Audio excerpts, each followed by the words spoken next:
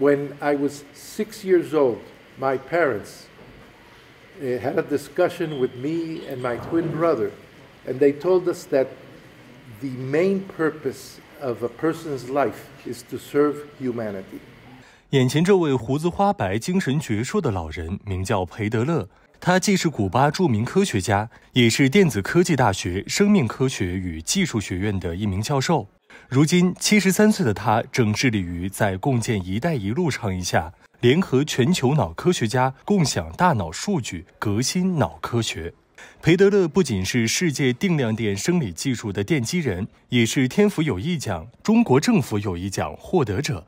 2015年，裴德乐全职加入电子科技大学，继续专注于脑电和磁共振理论和方法的研究。近日，在电子科技大学的校园内，依然忙碌在科研一线的裴德乐表示，这里浓厚的学术氛围不断延长着他的学术生命。The experience being here at USDC has been incredible. This is a wonderful university. I received much support, not only from the other professors, from the staff, but also from the students. And for me, that's very important because one of the main concerns of any scientist is that life is too short.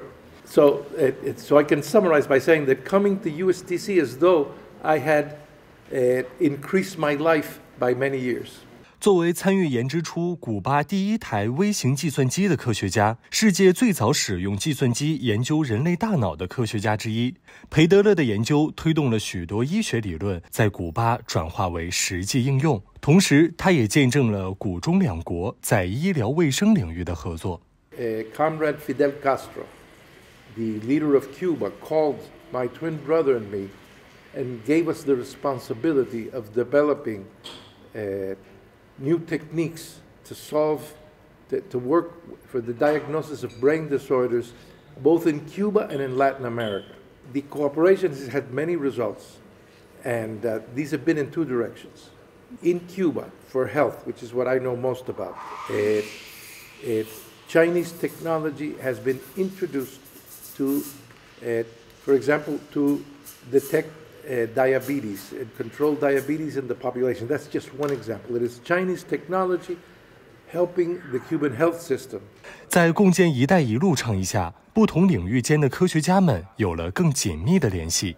基于此，裴德乐推动古巴、中国、加拿大联合启动了脑科学合作计划。该计划希望促进世界各地科学家的合作，共享大脑数据与信息，为更多脑部疾病找到有效治疗方案。Science and technology has been demonstrated in China to be an essential element of development of the country. And now these ideas are being extended in the Belt and Road Initiative. My understanding, the Belt and Road Initiative is very interesting because it's a sustainable plan. It's a sustainable way of providing the means so that countries can help develop themselves. The Belt and Road Initiative of China gives a concrete way that helps these other countries to integrate, many countries to integrate. 在中国生活工作多年，裴德乐见证了中国在改善民生、科技发展等方面取得的巨大成就。Every year that I've come to China, I see the changes. I see a society that is becoming more and more prosperous. I'm seeing a society where people are happier. But also I see a society that is developing not only in science and technology, but is preserving its own culture and increasing, let's say, the quality of life of people. 如今，裴德乐在科研工作之余，常常用自己半个多世纪的科研经验与心得，帮助青年学生们走好人生道路。So the first thing I tell them, do not get discouraged.